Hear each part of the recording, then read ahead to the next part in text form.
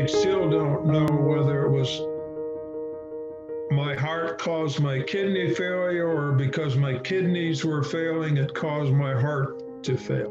Because his heart was increasingly losing its ability to pump the blood.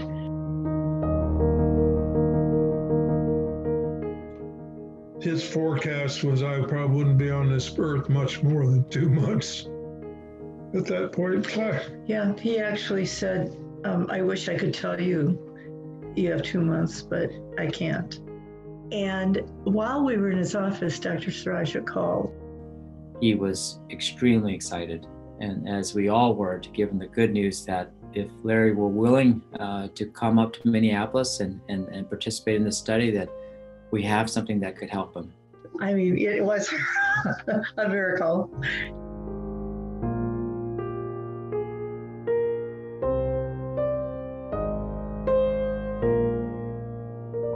And we thought Larry could be a great candidate for this new therapy, which was transcatheter mitral valve replacement. It was just like everything fell into place, just in the nick of time, you know. When Dr. Saraja and Dr. Goodwin presented the little sliver of light through the wall, saying this is a way to escape through and bloom and see the sunshine, there was no hesitation on taking it.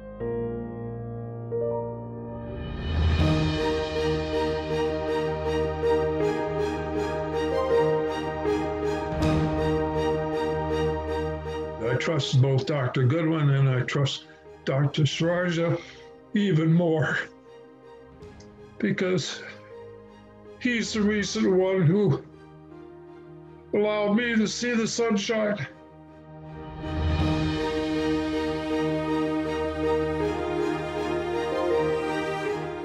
These patients are doing so well, and this study is doing so well, and the valve is doing well.